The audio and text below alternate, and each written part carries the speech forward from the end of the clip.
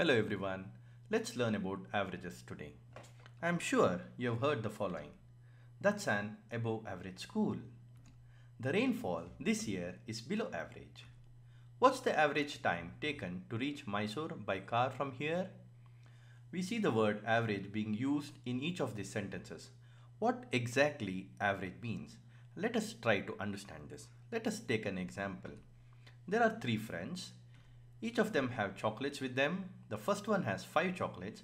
The second one has 2 chocolates. The third one has 2 chocolates. Suppose if you want to distribute chocolates among them equally, how can we do this? Let's take 2 chocolates from first friend and give one to each of them. So now each of them will have 3 chocolates, right?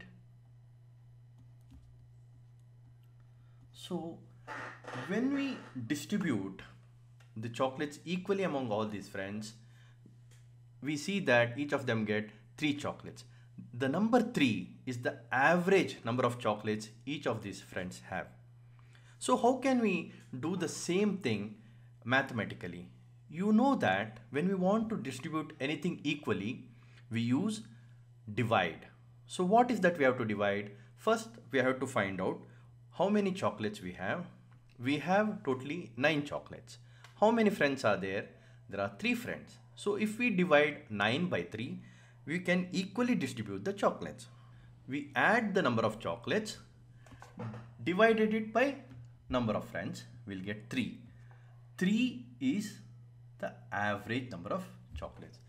This is called average. Let us take one more example. Here you see the height of these giraffes. So let's assume the first one is 6 feet, second is 7 feet, third one is 9 feet, fourth one is 10 feet. Can you really distribute height of these giraffes? No. But let us, imagine that we can do it.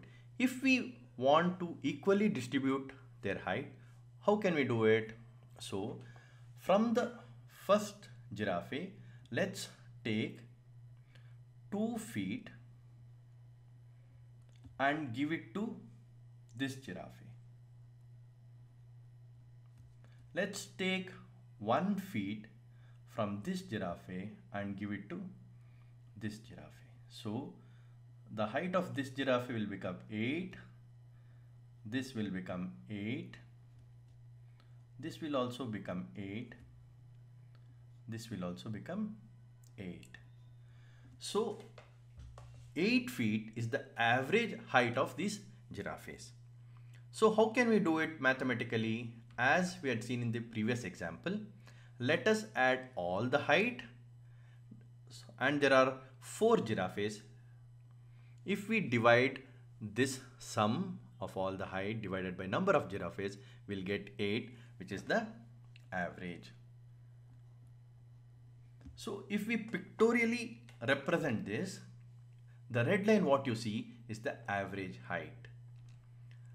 As you see, 2 giraffes are below the average height and 2 giraffes are above the average height. Now that we have seen what average is, how do you define average? Average is defined as sum of all given observations divided by number of these observations. We have seen in previous example, in the first example, it was number of chocolates divided by number of friends. In the second example, it was the height of all the giraffes divided by number of giraffes. So now you know that what average is. Why do we need to learn it?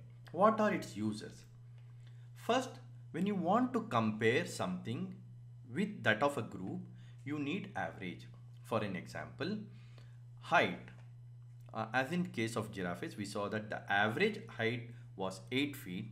And if you want to compare a giraffe's height with that of a group, you can say this giraffe's height is above average, which means above 8 feet. And to get a general idea of a groups, for example, temperature. Suppose if you are going to London for holidays, and if they say the average minimum temperature of London in the month of November is 2 degrees, then you'll get an idea to pack more warm clothes. A point to remember about averages is that average will be in between the maximum and minimum values. What does it exactly mean? Let us look at the previous example. Here, the minimum height is 6 feet, the maximum height is 10 feet, the average which we have found is 8 feet. 8 is in between 6 and 10. Now let's solve some examples. In a test, Kamala has obtained following marks and we need to find the average of her marks. Here we see the marks obtained by Kamala. Let us find out the average mark. So how do we calculate average? Average is equal to sum of all observations. Here the observations is the marks.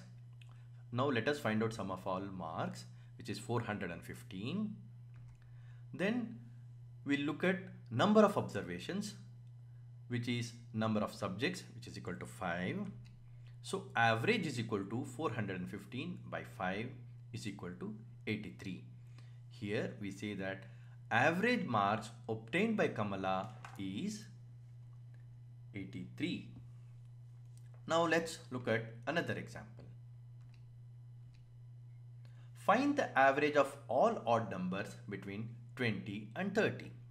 So what are the steps to follow? First, let us find the sum of all odd numbers, which is 125. How many odd numbers are there in between 20 and 30? There are 5 odd numbers. So average is equal to sum of all odd numbers divided by number of odd numbers, which is 125 by 5 is equal to 25. So 25 is the average of all odd numbers between 20 and 30. Now let us recap what we have learned.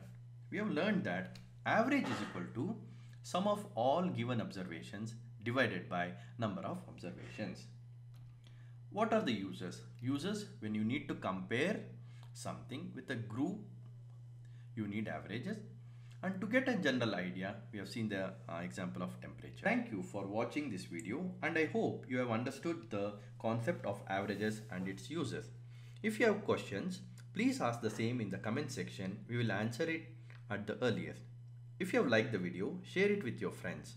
Thank you and all the very best.